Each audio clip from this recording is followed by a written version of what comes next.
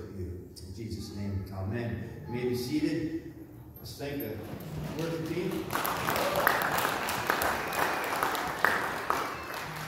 That was awesome. The kids are welcome to go downstairs at this point in time.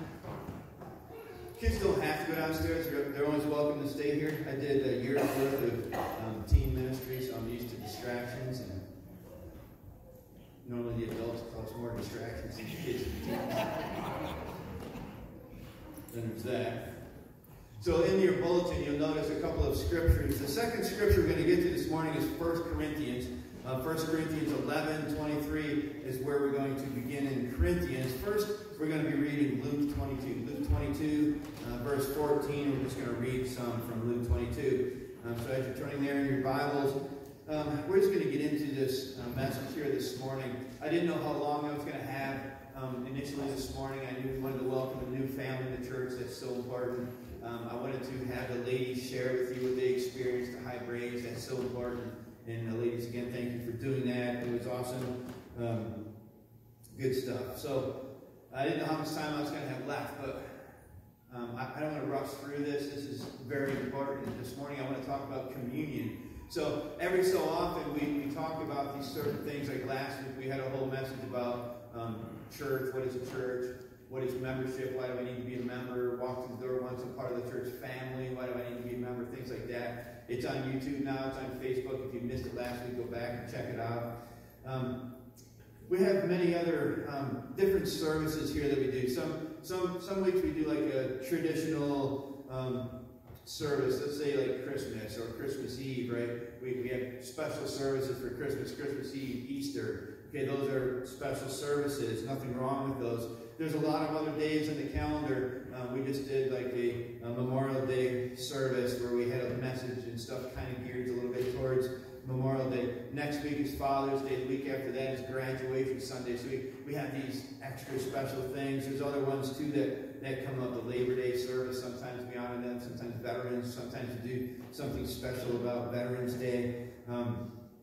We often celebrate these special seasons as well, like the Advent season, those 4 weeks leading up to Christmas. And sometimes we take a look at Lent. We don't really do a lot with Lent here in this church, but we do. Occasionally we do. We have other services and kind of traditional services, almost like rituals that we do here as well. Things like wedding services and we do things like funerals, baby dedications. Okay, these are very important services, but we don't do them routinely. We don't do them traditionally. All of these types of services that I just talked about, they're all nice and they're very valuable. And it's good that we take a day to set aside for these certain activities, but these aren't mandatory. Okay, they're biblical, and it's good that we look into these special weeks, but they're not mandatory. We're not told you have to have a Memorial Day service. You don't have to do this or do that. Okay. That's not in the Bible. We are American Baptists here. We don't talk a lot about our denomination. That's what we are. Very similar to some other denominations, Protestant denominations. What we do look at here is there's two ordinances that we look at. Baptism and communion. Those are our two ordinances. Well, what are ordinances? Sounds like a churchy word. Well, ordinance is just a command of God. We're ordained to do these things. We're commanded to do these things. The Bible describes these two ordinances as being very important. That's why we do them. We're instructed to do these things, commanded to do them. Baptism, communion. We spoke very briefly last Sunday about baptism. We're going to be spending an entire Sunday on baptism sometime in August, and then we'll be going to the lake to actually do baptisms like we normally do. But today we're going to take a look at the ordinance of communion. We're going to really dig into it a little bit in the time we have and learn more about communion. Communion is this act of worship. And that's where we're going to be going here in just a few minutes. So let's pray, and then we'll really dig into communion. Father, we just thank you so much for allowing us to all be here this morning. Father, I want to pray for each and every person who could be anywhere this morning, but somehow, for some reason, you drew us here. You have something that you want us to hear this morning. Father, I pray we don't just hear it, we listen to it. We make changes in our lives where need be. We apply what we're hearing. We apply it to our lives right now. We don't wait. we're given today, we're not promised tomorrow. Father, if there's something that you would have one of us here this morning, I pray that we hear it. We make changes immediately in our lives. And Father, finally, allow me to speak accurately and clearly the truth you've laid on my heart to share with this family this morning. In Jesus' name, amen. So communion, this is not something to be taken lightly. Sometimes you'll see I have communion set up, and then we don't do the communion because I feel like we're not giving it its due. It's not something we're going to rush through ever. Okay, it's more important than that. Communion is not something to be taken lightly. Okay, we do not partake in communion on a regular basis, like a habit. I know a lot of churches, they'll do it like the first Sunday of the month. And I'm not saying it's wrong, do it whenever you feel led to do it. But a lot of churches do it very routinely. And they'll look at you kind of funny. It's the first Sunday of the month and we're not doing communion. No, we're not. Well, maybe next week we'll do it. We'll change things up a little bit. So this is not a tradition that we do like that. It's not a man-made thing we carry out. Okay, we try to look what the Bible says about communion, and we try to do that. So I want us all to understand communion this morning. It's powerful. Okay, communion is not something that we just tack on to the end of a service. So much more than that. We participate in communion. We partake in communion out of obedience to God. Okay, we're going to read about it here in a minute. We're instructed to do this. We also participate in communion out of worship back to God. This is an act of worship, and you'll understand that here in a few minutes. And it's a great opportunity for us to give thanks to the Lord. That's what communion is all about. Communion is this symbolic act of obedience. It's a symbolic act of remembrance. Remembering what Jesus did for us, what God did for us. Jesus sacrificed his son for us. Jesus sacrificed his life for us. God sacrificed his own son for us. Imagine that. And that's what we're remembering here this morning.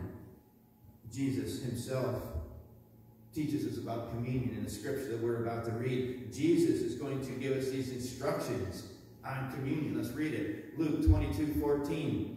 This is my go-to scripture. You can read this other places in the gospel, but I always read out of Luke whenever we do communion here. Luke 22:14 begins this way. When the hour came, Jesus and his apostles reclined at the table. And he said to them, I have eagerly desired to eat this. I have eagerly desired to eat this Passover with you before I suffer. For I tell you, I will not eat it again until it finds fulfillment in the kingdom of God. Let's pause there. Okay, these are the words of Jesus. And he's demonstrating himself how important communion is. Okay? What did he just say? It's a priority here. Okay, what did he just say? I have eagerly desired to eat this Passover meal with you. Okay? Jesus knew the plan. He knew what was about to happen that night. He knew what was unfolding. He knew this big plan that God had for him, but he eagerly desired to share this meal with us before the plan continued. First, I want to eat this meal with you.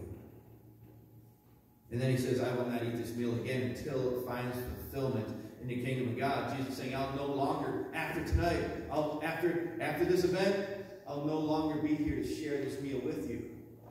But I'll be back. Until I come back, I want you to do this. And remember me. I want you to continue to do this and think about me when you do it. Verse 17, let's read it. After taking the cup, he gave thanks. And Jesus said, take this and divide it among you. For I tell you, I will not drink again of the fruit of the vine until the kingdom of God comes. Let's pause there again. So Jesus picks up the cup, right? What does the scripture say? The cup contained the fruit of the vine. And Jesus gave thanks to God for the fruit of the vine in the cup. The Greek word for this is oinos, which means grape juice, unfermented grape juice, new wine. That represents the new spirit in the heart of a believer, the innermost being. So Jesus says, take this cup. Take what I'm offering you, divide it among you, spread it around. Let everyone have some of what I have to offer. It's not just for you. It's for everyone. Spread it around, pass it around. He says, I'm not going to be able to do this for a while with you, but you can. Go and do this. Share what I'm about to share with you until I come back. Then verse 19 says this, and Jesus took the bread, and he gave thanks and broke it. He gave it to them, saying, this is my body given for you. Do this in remembrance of me. Let's pause again. So now Jesus takes the bread. unleavened bread. You read about it, it would have been unleavened bread because Passover was a Jewish celebration. The Jewish people would not be eating yeast during Passover. That's where you get the unleavened bread. Unleavened bread does not have yeast in it. The Jewish people would not add yeast to their food during Passover. So the unleavened bread, you would also add unleavened wine. You would not have the yeast to ferment the wine for Passover. So it's the fruit of the vine, grape juice. Jesus took it, he gave thanks, broke the bread, gave it to them. Jesus is basically saying this. He's saying, this is my body. Okay, this is a symbol, right? Jesus is still standing here. He's sitting there with them. He says, this is my body given to you. This is my sacrifice. I'm going to lay down my body for you. This is it. I'm laying it down for you. It's a symbol of it. Every time you do this in remembrance of me. Remember that this bread, this is my body. Every time you do it, remember it. I sacrificed this for you. I laid down my body for you. And as I was reading this, I started thinking about this. Think about where do you put a sacrifice normally? All through history, you can read about it in the Bible. The Bible is pretty clear on what you do with a sacrifice. But you can look at anything. You can look at Greek mythology. You can look at history. You can look at history books outside of the Bible. Every time there's a sacrifice, where is it laid? On the altar. You always lay your sacrifice on the altar, on this sacrificial table. That is actually what altar means, holy table. The table set apart from all other tables for God's use. The altar or table would hold this sacrifice. When you look at the Bible, Abraham built an altar. Jacob and Joshua and Moses, Isaac, all built an altar where they would lay sacrifices. We use a communion table, an altar, upon which we lay the sacrifice, the symbolic sacrifice, the bread and the cup, the body and the blood of Jesus. Of course, they symbolize today, just as they did when Jesus was passing them around to his disciples. Symbolizes body, symbolizes blood. Some call this a communion table or the Lord's table. I refer to it a lot as the Lord's table. Some call it a remembrance table. Some call it an altar. It doesn't matter what we call it. It's where we come and gather and remember the sacrifice that Jesus made for us. And often on this table, as you can see in front of us here this morning, often on this table you're going to find God's Word, the Bible. And it's there, why? Because that's our anchor. That's our rock. That's what we're building our everything on, that Bible, God's Word. We believe every word in there is God-breathed. It's God's Word. That's why it's there. We read it. We build our lives upon it. We study it. We allow it to change us. It's on the table. We want to remember it. All of it. You got to read it to remember it. In this morning's daily Bible study, there's just a small scripture that just says, remember how amazing God is. Remember the miracles. Remember what he did. And it's so in line. I had no idea that's going to come up this morning on the day that we do communion. We talked about this the last few weeks as well. Remember. You can't remember something if you haven't experienced it yet. Okay, so you got to be in the Word. You got to be praying. You got to learn what that Bible on that offering table says, so we can remember it. What else is on the table? There's some candles. Normally there's one candle, two candles. That represents the Holy Spirit. When you accept Jesus Christ, the Bible says that the Holy Spirit will come in and reside in the heart of the believer. So the candles are here just to remind us of the Holy Spirit. And then there's offering plates on the table. The offering plates are where we can lay our personal sacrifices to God. This is where we can lay down some of what we have. It's all God's. This is where we can make a sacrifice and say, you know what, instead of like this $5 coffee, instead of doing this or that, I'm going to give some back to God. This is his. That's why the offering plates are there. It's an offering. It's a sacrifice that we're making, giving back. And then verse 20 says this, in the same way, after supper, Jesus took the cup, saying, this cup is the new covenant in my blood, which is poured out for you. Let's pause again. Here again, Jesus is referring to his own blood being shed for you willingly. He's pouring it out. No one's taking it from him. Okay, he's making this sacrifice. He's choosing to follow God's plan. He's laying down his life for you and me. Laying it on the altar. He says, I'm doing this for you. His blood's being poured out for you, not taken. He desires to make this sacrifice for you. And that's the new covenant, that his blood will cover your sins. Our side of the deal is to believe what he did for us. Believe that. Believe what he did for us. Verse 21. This is important. But the hand of him who is going to betray me is with mine on the table. This is Jesus speaking again. But the hand of him who is going to betray me is with mine on the table. The Son of Man will go on as it has been decreed. But woe to the man that betrays him. Let's pause there. We know here that through Scripture, the person that was sitting around the table at the Passover meal with Jesus, we know it was Judas. Okay, we know from surrounding Scripture that it's Judas who was going to betray Jesus. Judas was dipping his hand into the bowl of oil, dipping his bread into that oil and eating it with Jesus. Jesus knew it. Jesus knew Judas was going to betray him. Jesus knew that Judas was about to hand him over to the guards. He knew it. Jesus says, woe to the man who betrays me. This is so important. I want to say here before communion, I want to say this is not my table, it's the Lord's table. I want to say everyone that's here is welcome to partake in communion, and that goes for today. But you got to hear the rest. And you'll understand why I say that in a minute. Communion is personal. Communion is between you and God. It's not between you and me and God. It's between you and God. I'm not in the middle of it. This church is not in the middle of it. This church board is not in the middle of it. They can't make a decision for you to remember what Jesus did for you. That's between you and God. You're supposed to remember what Jesus did for you. Remember the sins that he washed away from you. I don't know your whole story. I might not even know any of your story. You're supposed to remember the sins that he removed from you. You're supposed to think about the grace and the mercy that he extended to you. That he still is extending to us. And we got to understand that when you accept Jesus Christ, your Lord and Savior, yeah, the Holy Spirit comes in and begins to clean you from the inside out. That doesn't give us a green light to continue sinning, right? We're supposed to become more and more Christ-like. Will we still sin? Absolutely. Every day. We'll think bad thoughts. We'll be angry. We'll be greedy. We'll do much other things as well. But we're struggling with those things. We're working on them. We're training not to do them. We're becoming more and more Christ-like. Jesus will cover that. But when you choose to say, God, I read that, I'm going to do it anyway. I feel like doing it. I like to do it. It's a whole different thing.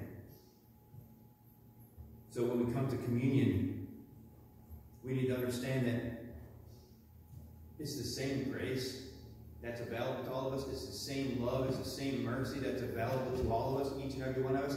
It's the same offer to every one of us. But it means something different because we're all accepting it from a different place. We all come to Jesus at a different place.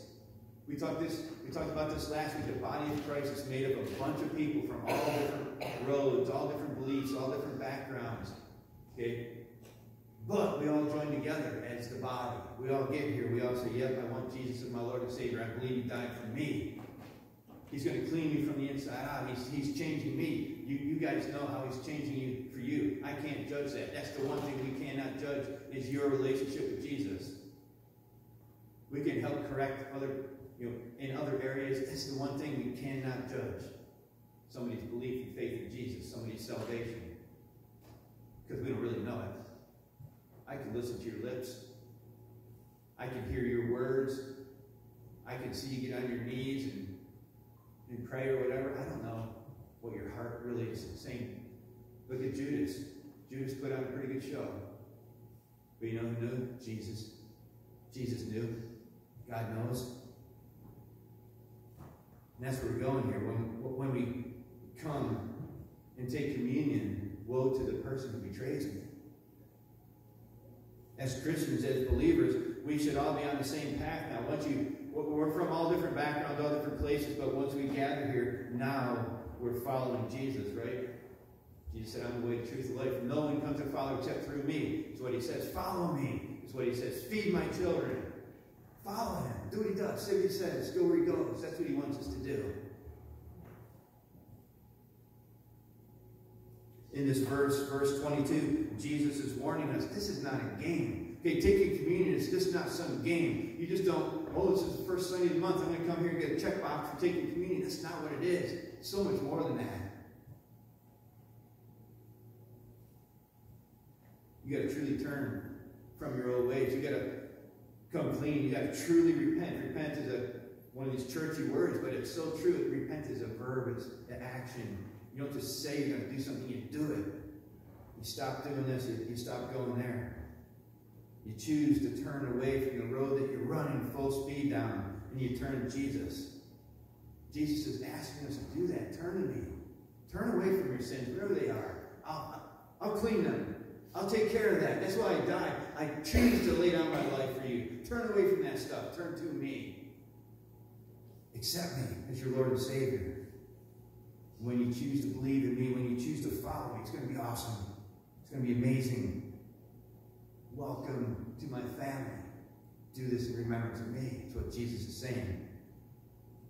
But he also says, woes to the person who's lying. Woes to the person who's faking it. Woes to the person that's just giving a lip service. Woes to the person who's betraying me. I don't know where you stand with Jesus. You do. That's why I say this is the Lord's table. I don't know where you are in your relationship. Sometimes people look really rough on the outside, and sometimes they have the most powerful relationship with Jesus that we might not even understand. We can't judge people. God sees their hearts. We only see faces. Everyone's welcome to come to his table and remember what he did for them. It's up to you. Paul takes this another step. Paul speaks about communion. 1 Corinthians 12:13. Paul is again speaking to this young church in Corinth. Paul is speaking to young Christians. And Paul says this in verse 23. For I received from the Lord what I passed on to you. The Lord Jesus, on the night he was betrayed, took the bread. And when he had given thanks, he broke it. He said, this is my body, which is for you. Do this in remembrance of me. Paul goes on in verse 25. In the same way, after supper, he took the cup, saying, this cup is a new covenant in my blood. Do this whenever you drink it, in remembrance of me. Paul continues, verse 26. For whenever you eat this bread and drink this cup, you proclaim the Lord's death until he comes. Let's pause there for a minute. So Paul basically retells that whole Last Supper story, right? He basically just said the same thing that Luke said. He says, remember Jesus. Remember Jesus' words. Remember the sacrifice that Jesus made for us. Proclaim the good news until he comes back. Paul is simply reinforcing the words of Jesus. And then Paul continues. Paul continues with a very similar warning that Jesus gave us. Verse 27, so then, Paul continues here, so then, whoever eats the bread and drinks of the cup of the Lord in an unworthy manner will be guilty of sinning against the body and blood of the Lord. It's getting a little uncomfortable. Verse 28, everyone ought to examine themselves before they eat of the bread and drink of the cup. For those who eat and drink without discerning the body of Christ eat and drink judgment on themselves. That's pretty powerful. You don't take this lightly. You don't just eat a piece of bread and knock down a little drink and think that you're clean now and think that you're all set. No. Way much more than that. Paul is saying here. Paul is expanding on what Jesus said. Jesus said, woes to those who betray me. And now Paul is saying, do this, but do it in a worthy manner. He's saying, it's not a ritual. It's not a game, not a box to be checked. What did Paul say? You are to examine yourself. Examine yourself before you take part in communion. What does that mean? Look at yourself. Are you betraying Jesus? Oh, I'm not betraying Jesus. I love Jesus. That's your words. How about your actions? Are you betraying Jesus with your actions? Okay, we talked about priorities last week. We talked about how devoted you are, things like that. Is he 19th? Is God and Jesus and Bible and prayer, is that like 19th on your priority list? Okay, that's what you're getting back to here. Okay, are you devoted to him? Are you devoted to reading and praying? Are you devoted to thanking God for all we have in our lives? Are you devoted to worshiping him every single day? When you get up, when you lay down, when you sleep. Are you devoted to it? Are you devoted to coming here on Sunday mornings and worshiping the Lord? Are you devoted to turning from sin, turning from your old way, and turning to Christ? Are you devoted to it? That's examining yourself, asking yourself those questions that we ended last week's message with. Examine yourself. Are you training how to overcome those sins in your life? Well, how do I do that? You got to be in the Word. Okay? You got to come be around other believers. Just let us sharpen each other. Let us help each other. Let us push each other forward. Let us say, you know, this thing you're doing, you probably shouldn't really be doing that. I used to do that. This is how I got over it. We're here to help each other. Not to point fingers and criticize. We're here to help and love. Because there's something better out there. You don't want the consequences that sin will bring. Sins are forgiven. Consequences can go on for generations. My consequences can affect those around me. Your consequences affect those around you. Examine yourself. Are you betraying him with your words? Are you betraying him with your actions?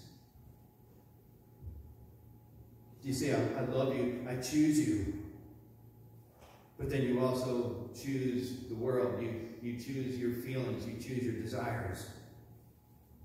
And Paul ends by saying, be real with God. Be real with yourself. Examine yourself.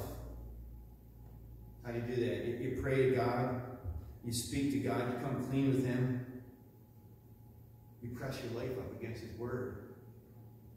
When you read something in the Bible, use that as a mirror to reflect your life back. You press it up against there. If you press your life up against this word and you're not seeing Christ come back, if you're seeing the world come back, you might have to make some changes.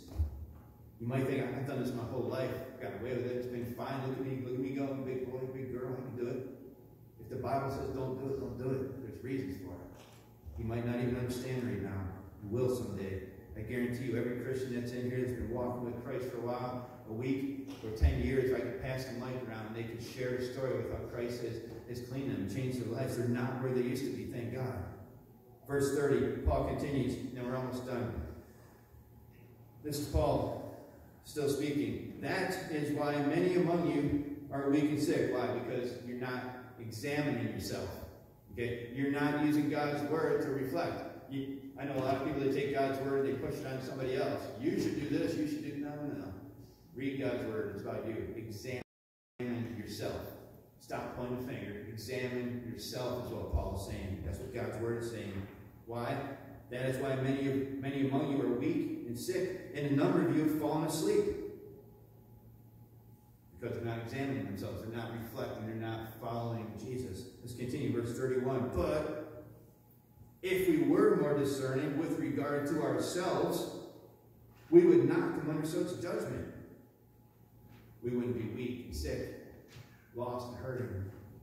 Verse 32, nevertheless, when we are judged in this way by the Lord, we are being disciplined, so that we will not be finally condemned in the world.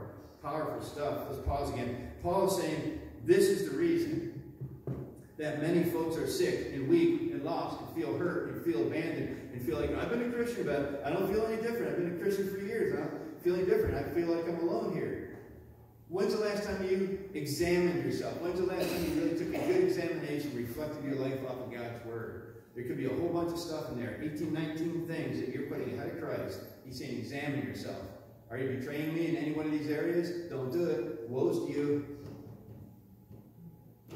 This is why so many people are in pain and suffering and experiencing the consequences of poor decisions, unholy choices. This is why so many people have fallen asleep. Here's talking about falling asleep. It's about being comfortable in your sin. We just sit down. Oh, I know all this stuff. I'm just here. I'm going to take communion this morning. I'll be good for the next month. Get my check mark. I've done this for so many years. I'm just good. I'm tired. Comfortable.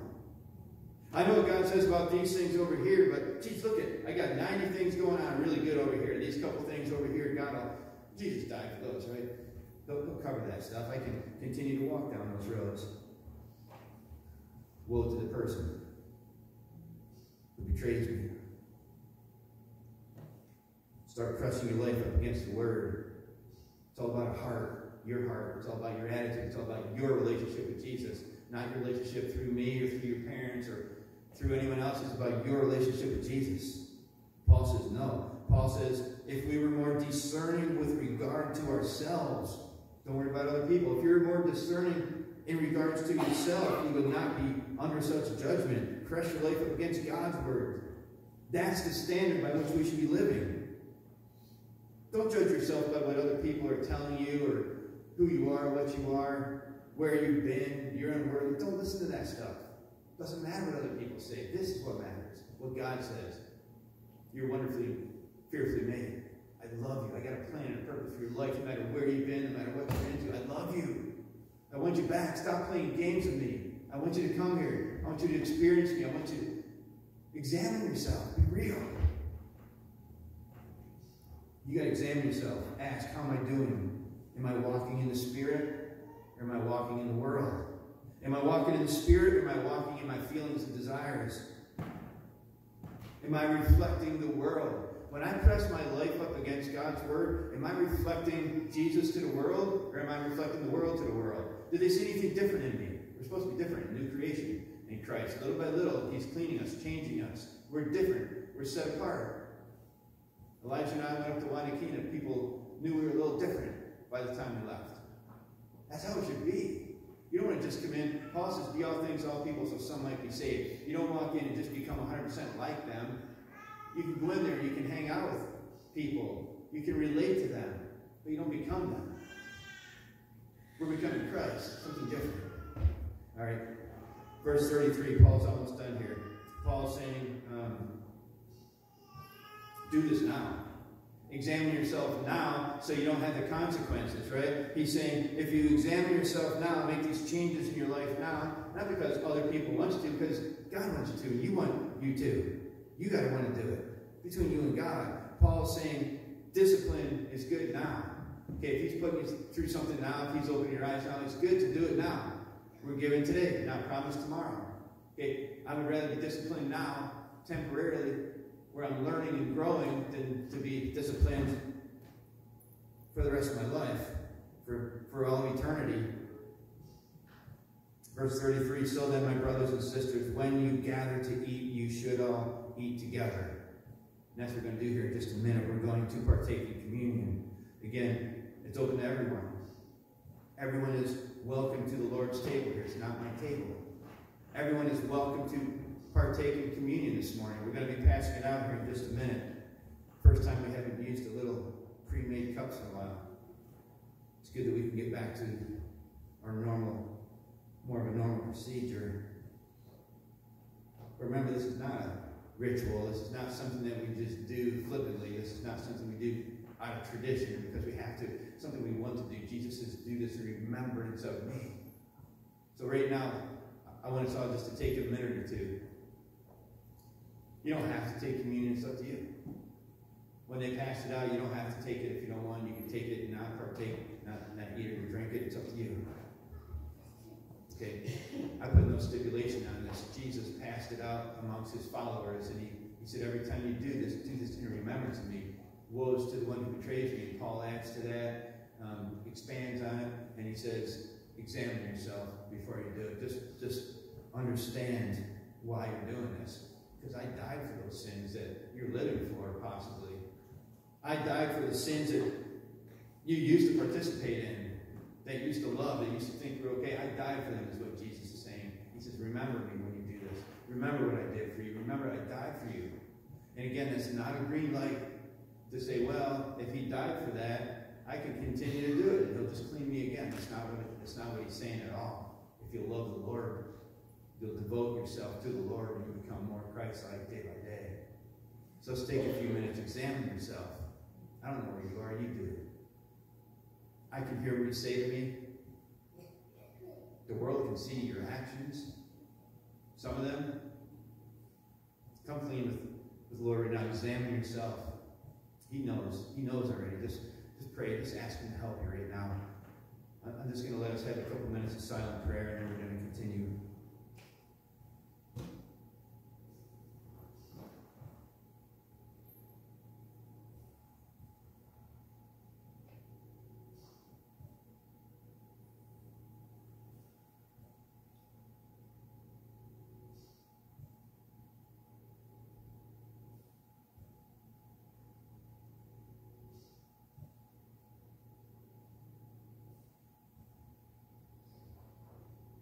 just want to pray that we all want to become more like you. That we all see and understand the sacrifice that you made for us. God, you sent your son to die for us. Jesus, you laid down your life for us, willingly, eagerly. Father, we thank you for that. Father, no matter where we've been in our lives, no matter what dirt, no matter what we've come out of, no matter what name tag we think we wear, we know that when we believe and when we accept Jesus, we wear the name badge of Christian, son and daughter of God. Father, we thank you for that. Father, I pray that we all examine ourselves right now. Where is it that we need your help? Where is it we need your guidance? Help us. And Father, if we're still resisting in an area, if we're still thinking, yeah, I'm examining myself, but I like doing that. I desire to do that. I choose it. Father, I pray that we understand how serious these choices are. Father, we thank you that we can turn back to you today. In Jesus' name, amen. If Danny and Lee, if you guys want to come forward right now, I'm just going to read this again, and then we're going to pass out the elements. This is Luke 22:14. When the hour came, Jesus and his apostles reclined at the table, and he said to them, I have eagerly desired to eat this Passover with you before I suffer. For I tell you, I will not eat it again until it finds fulfillment in the kingdom of God. After taking the cup, he gave thanks. Jesus said, take this and divide it among you. For I tell you, I will not drink again from the fruit of the vine until the kingdom of God comes.